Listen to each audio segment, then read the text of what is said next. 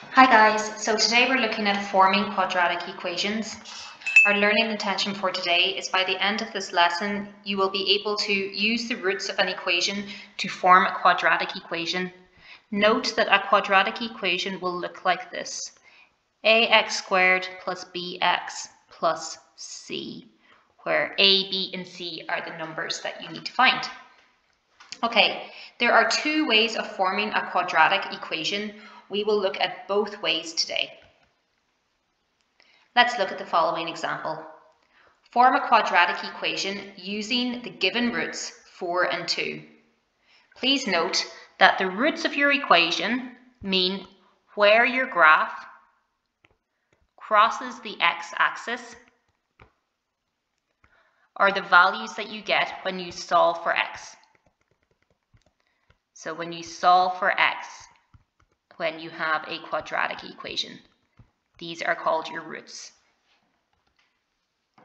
All right, when we want to form our quadratic equation using the roots, the first thing we do is state each root. Our roots are equal to x is equal to 4 and x is equal to minus 2. We then find the corresponding factor of each root. This means we bring our value and our x to the same side of the equal sign. So bring the 4 across and bring the minus 2 across the equal sign. This gives us x minus 4, x plus 2. Step 3. Multiply the factors together and put your equation equal to 0. This gives us x minus 4 times x plus 2.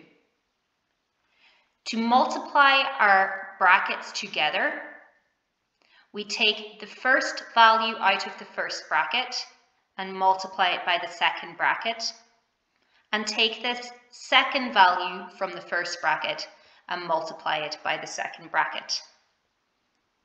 This gives us x times x plus 2. So our first value is multiplied by your second bracket, and minus 4 times x plus 2.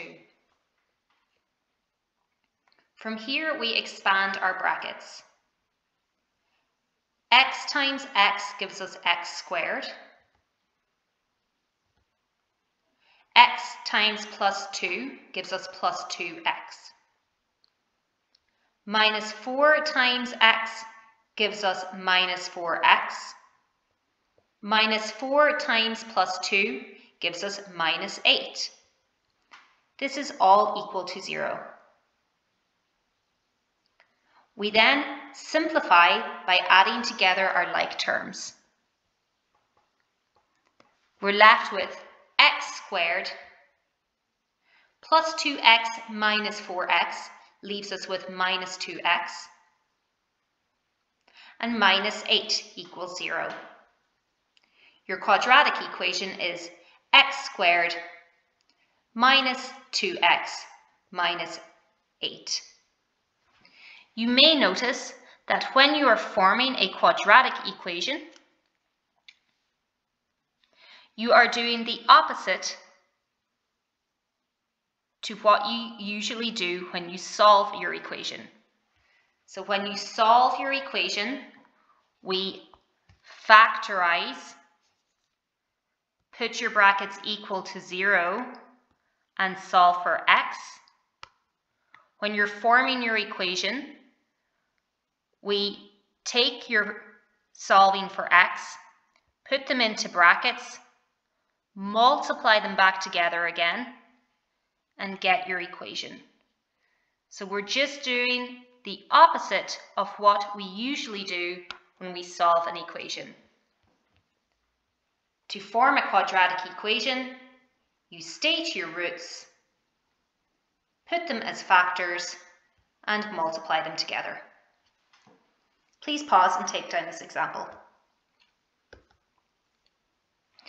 There are two ways in which we can form a quadratic equation. We've looked at method 1. Now we will look at method 2. In method 2, we use the following formula. A quadratic equation is given by x squared minus the sum of the roots times x plus the products of the roots. Using this, we will find the quadratic equation for the given roots 4 and minus 2. The first thing we will do is state each root. That's x is equal to 4 and x is equal to minus 2. We then find the sum of the roots. This means we add the roots together. Our sum of our roots is 4 minus 2. So adding these together, 4 minus 2 equals 2.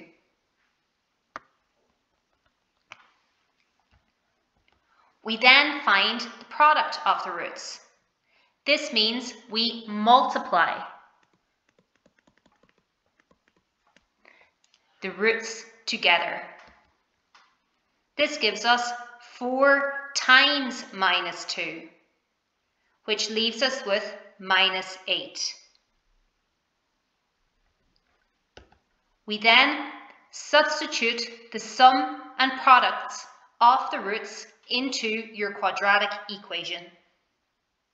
Substituting in the sum and the products to our equation, x squared minus sum of the roots x plus the product of the roots gives us x squared minus 2 plus minus 8. We'll now simplify this and we get x minus 2x, and a plus times a minus gives us minus 8. Our quadratic equation is x squared minus 2x plus 8. Please pause and take down this example.